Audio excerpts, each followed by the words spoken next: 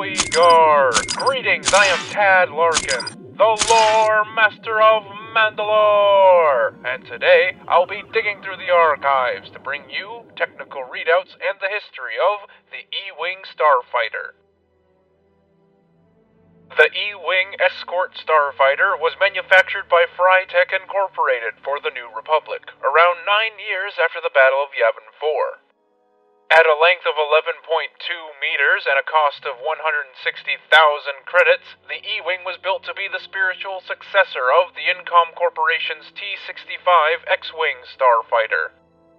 The craft could achieve speeds of up to 120 megalights in space and around 1,300 kilometers per hour in atmospheric conditions. To give some perspective, it may not be as fast as an A-Wing starfighter, but it could definitely keep pace with a TIE interceptor. It was also far better armored than the X-Wing, allowing it to tank hits that would otherwise blast apart the common X-Wing. The E-Wing's armament consisted of 3 medium laser cannons and 2 proton torpedo launchers, with an ordnance capacity of 16 proton torpedoes.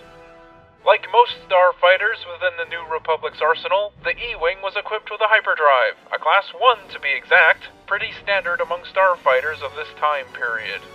The E-Wing was a single-seat fighter, with a cargo capacity of 100 kilograms and up to a week's worth of consumables.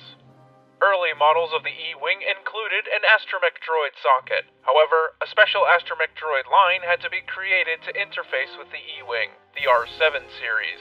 However, later models of the E-Wing, such as the E-Wing Type B, were able to accommodate the more common R2 series astromech droids. Frytech Incorporated began designing the E-Wing sometime after the New Republic's proclamation, 5 years after the Battle of Yavin 4 and 1 year after Emperor Palpatine's death at Endor. It wasn't until Grand Admiral Thrawn united the squabbling warlords of the fractured Galactic Empire in 9 ABY that the first iteration of the E-Wing began being fielded by the New Republic.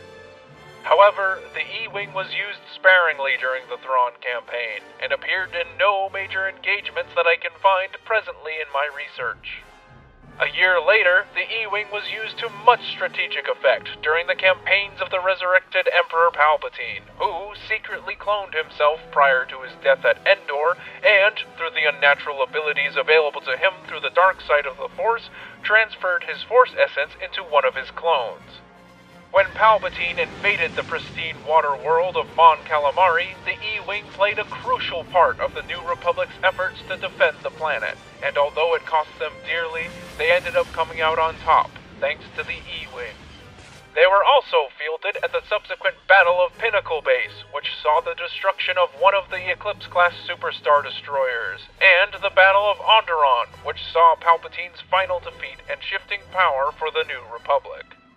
During the waning years of the Galactic Civil War, E-Wings were even being used in some of the most famous fighter squadrons in the New Republic, including Rogue Squadron, of whom Koran Horn had his own E-Wing. The E-Wing would go on to be used by the New Republic during the Yuuzhan Vong crisis, and by its successor government, the Galactic Alliance, in the Yuuzhan Vong War and Second Galactic Civil War.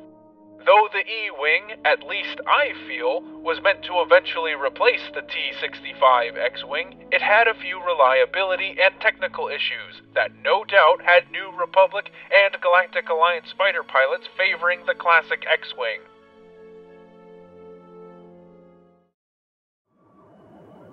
This transmission was initially suggested by Ann Kakukishi. If you have any suggestions for future transmissions, don't be afraid to drop a comment. In the meantime, keep your comm channels open for future transmissions. And don't forget to subscribe. Tad Larkin, out.